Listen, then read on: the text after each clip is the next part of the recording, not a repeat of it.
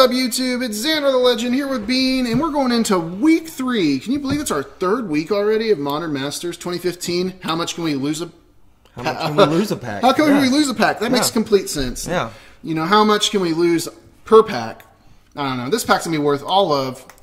You know, let's play the guessing game. We're going to do prices right. I'm going to say there is $4 in this pack. And what was the lowest bid, Zandar? It was $4. Okay, I'm going to go with $5. Oh.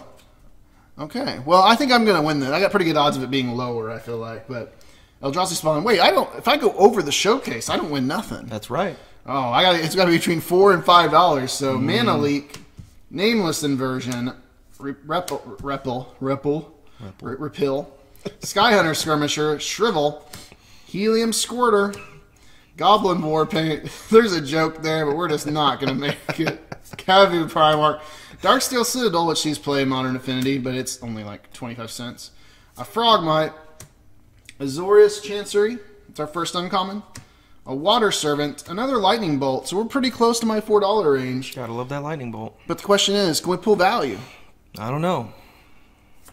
Mirror Entity, we did not. We did not. If there's a showcase, I'm probably winning the whole thing right now, but if this right here is the showcase, I don't think I'm going home as a winner, in my opinion. You're more than happy to take it. But we do have a foil. We do. We do have a foil. Mirror Entity, he's a changeling, he's 3 mana, he's a 1/1, nobody really cares. And our foil is definitely not going to make the showcase good. It's a Smoke Braider. Well, you know what, Zandar? It was just good to be on the show.